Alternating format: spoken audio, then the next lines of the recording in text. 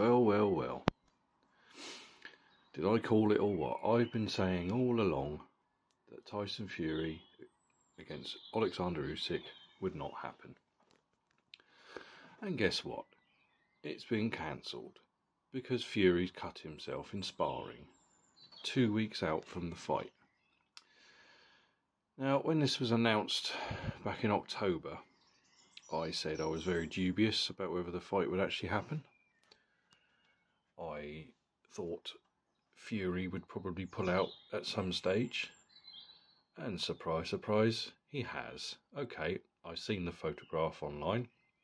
It does look like a particularly nasty cut. So obviously, if it is that horrendous, you can't fight like that. I totally get it. But isn't it odd how I've been saying all along I did not believe this fight would happen until they were actually stepping in the ring. And only then would I believe it was happening. And lo and behold, and I've been saying this all along, this fight won't happen. Fury will find a way out of it. Something's going to happen that's going to stop the fight happening.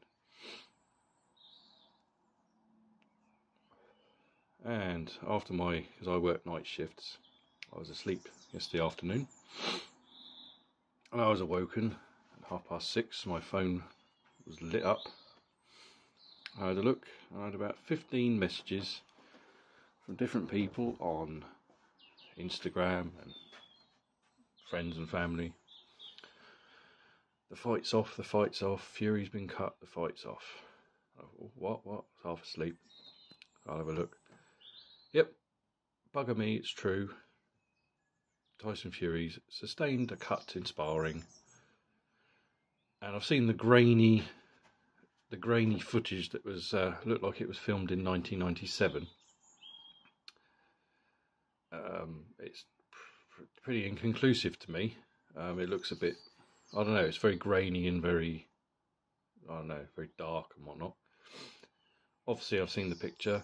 The picture of the cut it seems to be in the same place as the cut he suffered against Otto Wallin back in 2019.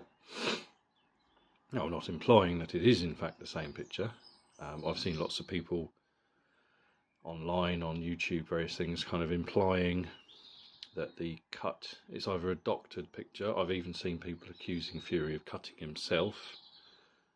I've seen people accusing Fury of getting someone to cut him, to elbow him. I've heard that accusation thrown around, that it was a sparring partner elbowed him. Quite why you would elbow someone who is employing you to be sparring partner, I don't know. That has about as much merit to as Clarissa Shields claiming that a male sparring partner took the padding out of his gloves. That doesn't make a lot of sense to me.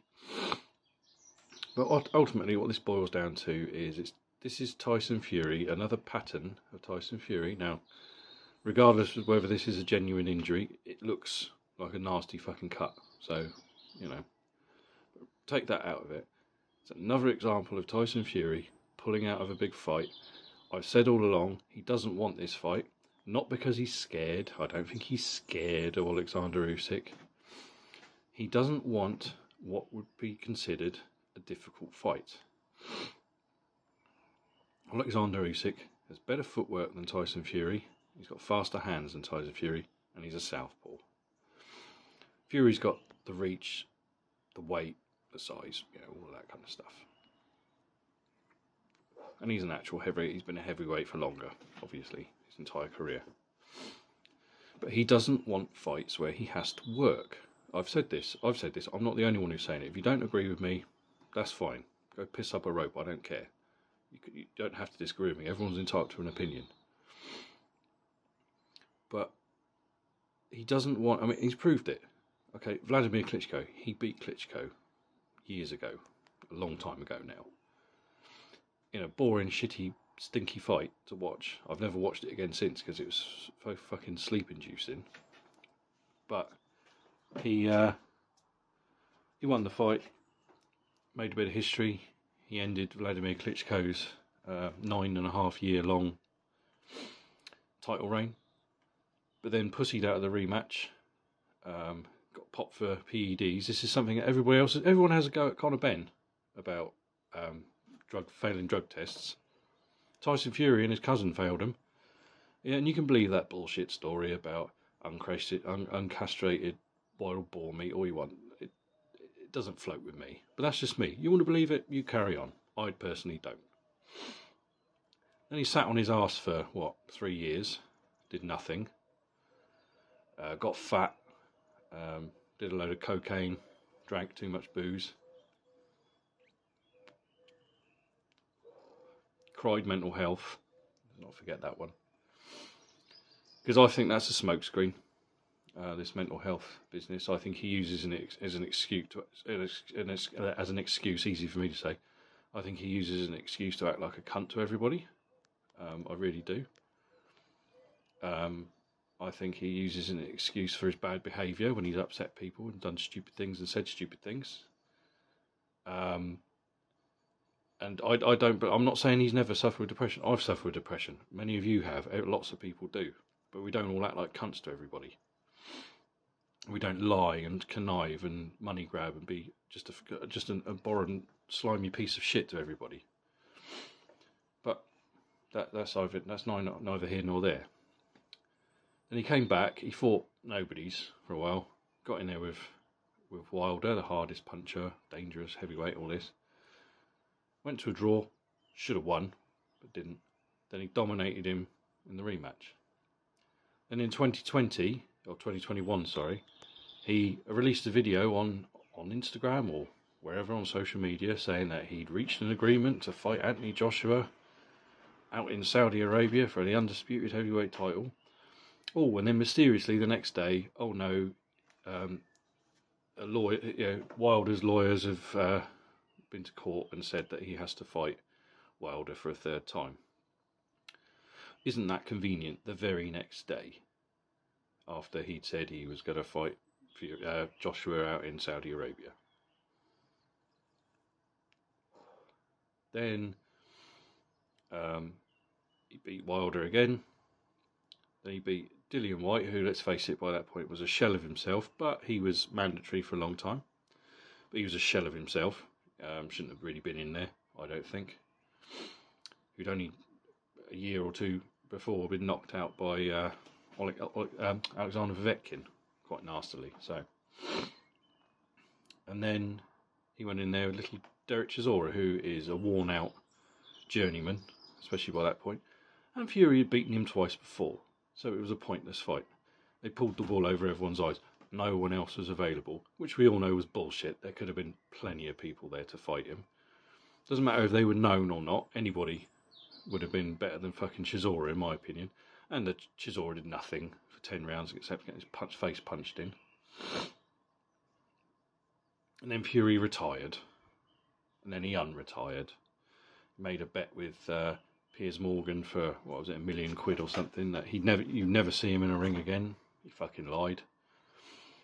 He started challenging Anthony Joshua after Anthony Joshua had just come off a big fucking back-to-back losses to Usyk and had a fucking mental breakdown and needed time away and was in no mental shape to be in the fucking ring, and then started making ridiculous deadlines and shit like that because he didn't really want the fight. He was just talking out of his fucking arsehole because he's a lying piece of shit and always has been.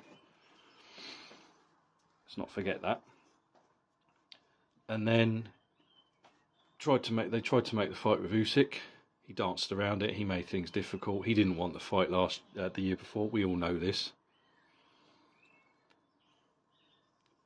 You know, I'm sure there's a few Fury fanboys out there wanking themselves raw over him. Hey, that's fine. You believe what you want. You agree with me if you want. You don't agree with me. I don't care. You know, we're all entitled to an opinion. I always say this. This is my opinions. This is what I observe. So then he takes the big bag of cash from the Saudis to fight Francis Ngannou, who is an MMA guy and has never boxed before, not to any kind of professional standard. And everybody, including myself, thought it'd be easy money, an easy win. I wasn't interested in the fight. And he nearly got fucking turned over by the bloke. He got put on his arse and walked away with a split decision. And there are still lots of people that think he didn't deserve the win. I thought he just did enough to win. But the split, it was a split decision. It didn't look good. Then they announced he was going to fight. Obviously, he was going to fight Usyk on February the 17th, and I thought, this fight ain't happening. And I've been saying it all along. I hoped it would happen. I wanted it to happen. We need it to happen. Boxing needs it to happen so we can fucking move on. And then 2 weeks out, the day after, I think it was the day or 2 days after they announced that it's going to be available in this country. It's going to be available on Sky box office and TNT box office and DAZN box office, or pay-per-view, whatever you want to call it. And they announced the price for it. And then the next day, or a day and a half later, he can't fight. Fight's off. He's cut himself. Could be coincidence. Could be bad luck. I don't think so. And plus, all this week we've been having stories of Fury getting bashed up in sparring by his sparring partners, and he's not been looking good, and he's been looking like shit. And Johnny Nelson, I think he said it on Monday or Tuesday. He said on, he's heard all these he's got all these sources coming out that Fury's not looking good in training and blah blah blah blah blah. And then he gets hurt and he can't fight. He can't fight. Fights off. I said then, as soon as Johnny Nelson started saying that, maybe Johnny Nelson's not the most reliable of people. I'm not saying I believe everything the guy says, but I've heard lots of things in recent weeks that he's not looking good, and the sparring partners are fucking him up a little bit. A lot of people made a lot out of Jai Opetaia leaving camp and going back to Australia. No, I don't know. I don't think he wanted the fight. I think it's unfortunate what's happened. I think it's a genuine injury. It's a genuine cut. I just don't think Tyson Fury has it anymore. He likes money more than the glory. We know this. It's pretty obvious. Fair play. If he just came out and said, I'm only in it for the fucking money, like George Foreman did on his comeback when he won the title in '94, he said, I won't be fighting Lennox Lewis. I won't be fighting Mike Tyson. I won't be fighting so-and-so, because those guys will fucking kill me, and they're hard. At least he was honest. It wasn't okay. You laugh and say, well, what are you doing as heavyweight champion then? But he was honest. And I wish Tyson Fury would just say, look, I'm in this for money, and I want easy fights. Okay, you laugh at the guy and say he's a dick, but at least he's an honest dick. And this is the trouble. The reason I'm reacting like this, and lots of other people are reacting this, because this is Tyson Fury 101. He's unreliable. He's become unreliable. So is his cousin Hughie. No one gives a fuck about Hughie Fury anymore. People forget he exists because he pulls out of fights all the time. The fucking bloke never fights. So people don't care. People don't talk about him. People don't think about him anymore. And this is what's happening with Fury. I've not seen one person online, or people I know, who was shocked that this fight's been pulled. Every single one of us has kind of gone, well, surprise, surprise. Yeah, knew it would happen. What does that tell you? It tells you the public has no faith in the guy. I certainly haven't, and plenty of people haven't. Yeah, there's the few hardcore Fury fans who like to say are wanking themselves fucking raw as we speak, over and crying because people don't like their hero. And he still sits there and tells everybody he's the greatest heavyweight champion of all time. He hasn't accomplished a fucking fraction of what people like Ali, Lennox Lewis, Frazier, anybody. He hasn't accomplished half, a fraction of these guys. What the Joe Lewis, Jack Johnson, anybody. You go back in history. He's not accomplished a fraction of what the likes of them have done before him. And it just makes you fucking sick. It makes me sick. And even if they do reschedule it, I'm dubious about whether the fight will ever happen. I said this, I've been saying it all along. I hope it does, but I don't think it will. Even if it does get rescheduled, people are just going to go, oh right, until he pulls out. Not fucking interested. It's sad, but that's where we are. Anyway, these are all just my thoughts, folks. You don't agree with me, that's fine. If you do agree with me, that's fine. I don't really care. This is just my opinion. Right. Got the Dan Aziz fight, Joshua Buatsi fight tonight. There's something to watch. The undercard looks a bit shitty, but I'm looking forward to that one anyway. So take care, folks. Speak to you soon. Hope you have a good weekend. I'll speak to you soon.